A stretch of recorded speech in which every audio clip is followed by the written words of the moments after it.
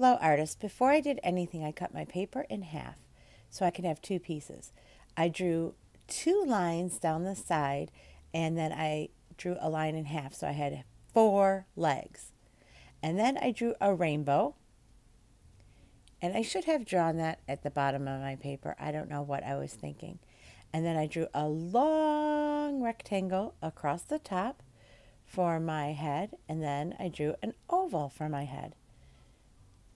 And then I'm going to cut those pieces out. So I cut those two rectangles out, and I cut them each in half, and now I have four legs. 1, 2, 3, 4. And then I'm going to cut out my rainbow shape, and I have a body. Then I'm going to cut out the long neck, and I have a long neck. And then I cut out the head, and I actually cut the head almost in half so that it has an open mouth. And I arrange everything always before I glue it down. I always arrange it before I glue it. And you can see I'm going to cut that almost in half so that the mouth opens up. And then I'm going to do the same exact thing with the green one.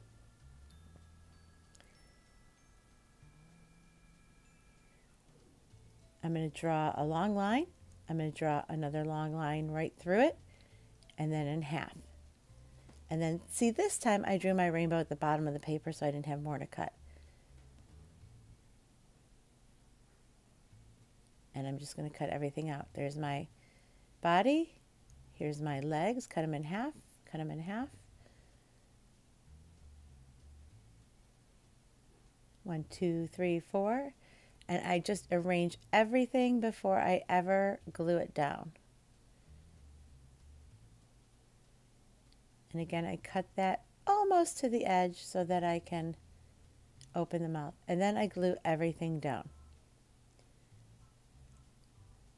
Once I have everything glued down and in the place I like it, I'm going to trace everything around with a black marker to add the details. The details are what makes the dinosaur look really cool. Now you could add any kinds of details to your dinosaur that you want. If you want it to be scaly or spiky or however you want your dinosaur to look is totally up to you. You are the artist. This is just the way I'm making my dinosaur. But your dinosaur could look any way you want it to. Now don't forget, my video is sped up. You should be going a whole lot slower. Now, some of you made your paper the up and down long way, like an ice cream cone. So maybe you won't be able to fit two dinosaurs on your paper. I don't know.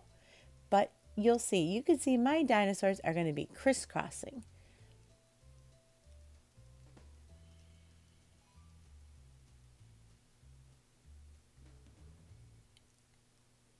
And I draw some gnarly teeth.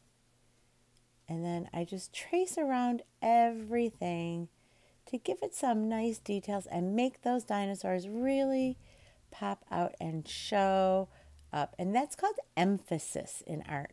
I want to emphasize those dinosaurs, so I trace around them. Now, if I wanted to add scales on those dinosaurs, I could go ahead and do that. Or if I wanted to add spots on my dinosaurs, I could go ahead and do that. If I wanted to trace around the spots on the dinosaurs made by the paints, I could go ahead and do that too. That would be kind of cool, wouldn't it? In fact, I might go do that anyway and show you in the very end what that would look like.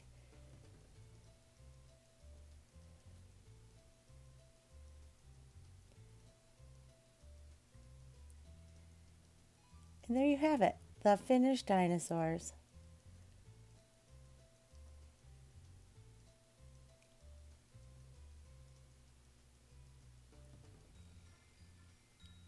Now, go ahead. When you're finished, you're going to post these on Artsonia today. There's a spot that's going to say 103 dinosaurs on Artsonia for you to post them.